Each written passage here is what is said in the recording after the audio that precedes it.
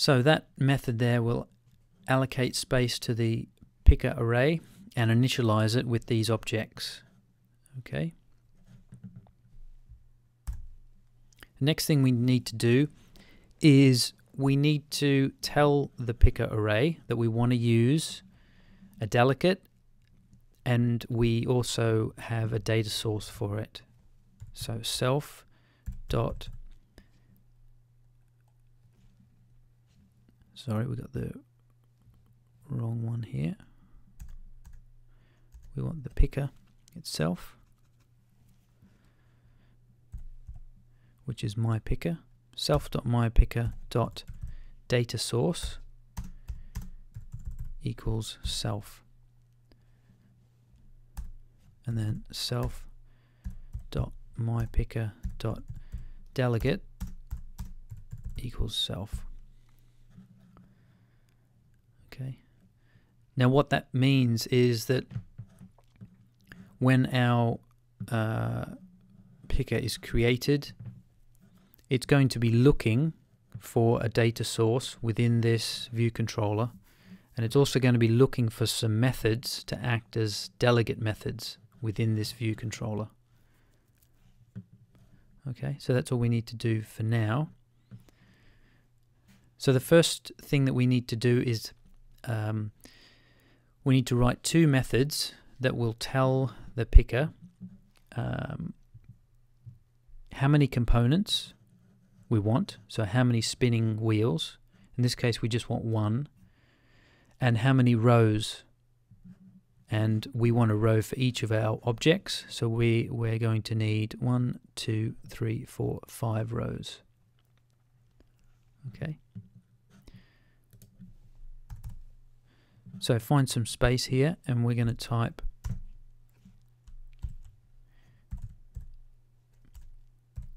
ns integer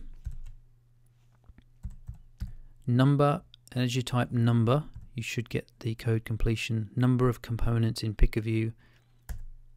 Okay, and space, and then open curly brackets and return. So we're going to tell the picker view how many components in the picker view that we want, and we simply want one component. So we type return, and the return type is an integer, so a whole number. So we're just going to type return 1 and then our semicolon. Okay, and the second method we're going to implement, again it's an ns integer, and this time we type, if you start typing picker view, and then this method is called number of rows in component. So select that one.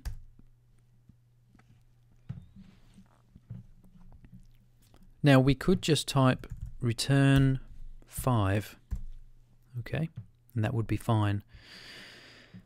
But if this was actually an NS mutable array, okay, and therefore we could add objects to it and take objects away, if we did that, if we added another object, another Star Wars character, this would be broken. Okay, so we don't want to do that, because as this changes, or if that changed, we don't want to have to rewrite this code again. Okay, so we can just make reference to the number of objects in the picker array. So all we have to do is say self dot picker array dot count semicolon.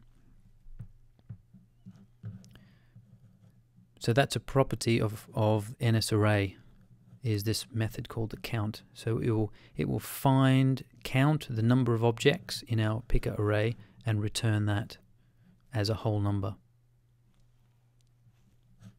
All right. So if we run that, hopefully we will see our picker. Okay, so we've got our picker, and we've got 1, 2, 3, 4, 5 rows. Okay. Now there are question marks here because we haven't told the picker the text that we want on each of these rows. but at least we've got a working picker with the right number of rows and the right number of components, which is 1. So now to pass the actual string objects to the picker, we need to implement a method called title for row. So type a -sign space and then ns string space star, and then the object is picker view title for row for component. So as you start typing picker, it will code complete. So hit enter, space, open curly brackets, return.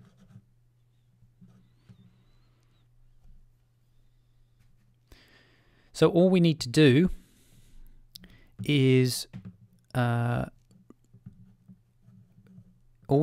reference these objects. Okay, and we're actually going to use a method of NSArray that we saw in previous weeks. So we're going to say return, and in the where it says expression, we're going to say self dot picker array, because we want to make reference to our array, space object at index. Okay, and this is an integer. Okay, so it's expecting a number here, but in order for it to be dynamic, okay, we can pass it. I'll just open that up. One of the arguments for this is called row, which is actually an integer. So rather than putting a static number here, we can simply make reference to row. Close off our method. So what this method will do, it will look at the very first row, which is indexed 0, and in the default case here that's called Mountain View, but in our case it's Darth Vader. So this is index 0. So row will be 0. Okay, so in here, the first time this runs through, row will be replaced with 0. So it will go to the picker array, get the object at index 0, which is Darth Vader, and put that here. It then runs this method again on row, the second row, which is actually index number 1, and so row then becomes the number 1, and it will find this object here, which is Luke Skywalker. Okay, so again, like we've done here, this by typing this becomes dynamic. Okay, if we change our array, we don't have to change this line of code. Okay,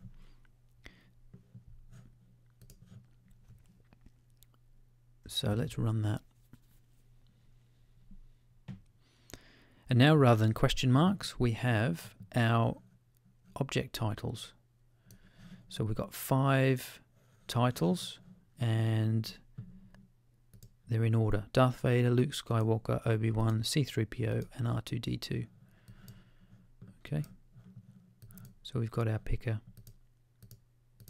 But of course, as I'm selecting these rows, our label isn't changing. So the final method that we're going to implement is actually called didSelectRow.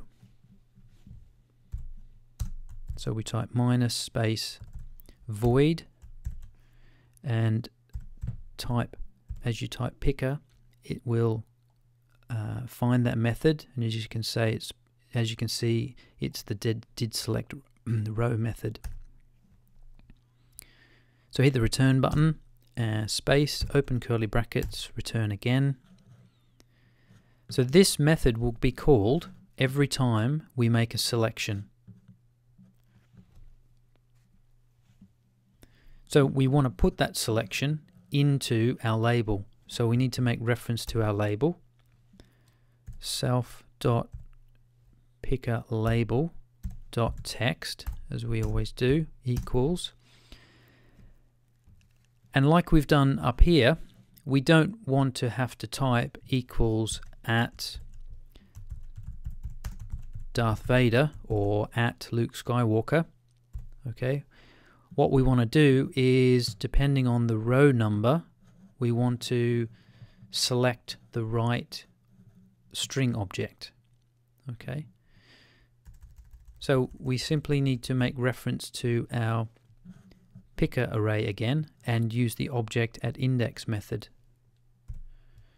So as before, self.picker array space object at index row. Okay, exactly as we did before. And then run that. And now as we select each one, the label changes.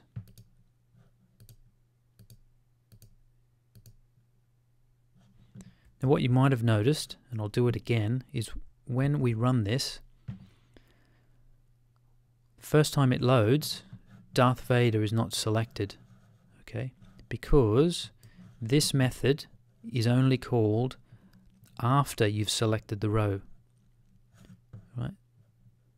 So I select OB1 and it changes to OB1. So what we want to happen is we want Darth Vader to be here on the first, upon actually loading the application.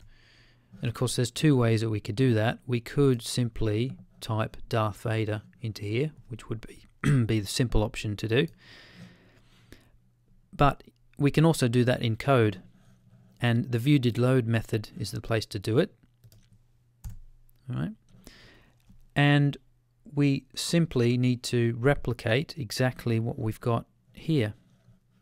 So upon loading the application, loading the view, we want the text of the picker label to equal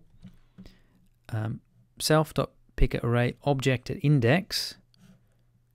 There's going to be one slight difference. So if we copy that, paste it in there, we'll get an error because this method doesn't know what row is. Okay. But of course we know that on launching this application, the first row is always the one that's selected. Okay. So if we change this to 0, then that will equal Darth Vader. So now if we run the application, now we've got Darth Vader, and that's the first one that's selected. So we can select any one that we want now, and the text will change.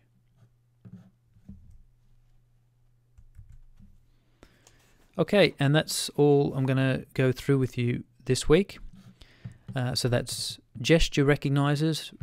Really cool way of transitioning between views in your application, or changing text, or doing anything you want using the inbuilt functionality of the gesture recognizers.